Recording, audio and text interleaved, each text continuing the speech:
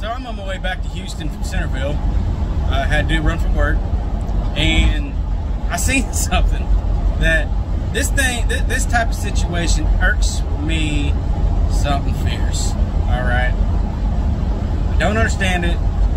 I might one day, but right now I do not. So I'm driving, and I see what every person loves and hates to see. I see the cherries and berries going up on top of a state trooper. And he's got a F-250 Super Duty in front of him. All four doors wide open. I mean, they are spread, right? And we got driver between the truck and the SUV. And I'm thinking over here like this. I only see half of the state trooper, so I'm like, oh, this boy messed up. Oh man, he screwed himself real bad right here. This state trooper about to have himself a good time at the expense of this dude driving the F-250. Nope.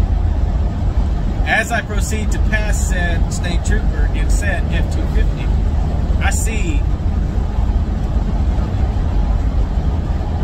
the state trooper is changing the tire on the F-250.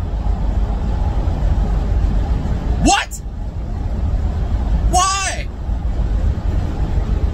You're telling me you're man enough to buy an F-250 Super Duty manly man's truck and can't change the tire? Are you joking? No, I refuse to believe this is real. It's a figment of my imagination. There's no way on God's green earth in the devil's hell that this is a legitimate situation that's going on 45 headed towards Houston. I can't do it. All right, if you're man enough to buy that truck and roll around town in your short shorts and and I ain't saying nothing about no short shorts because I like my jorts, all right? Back up off my jorts.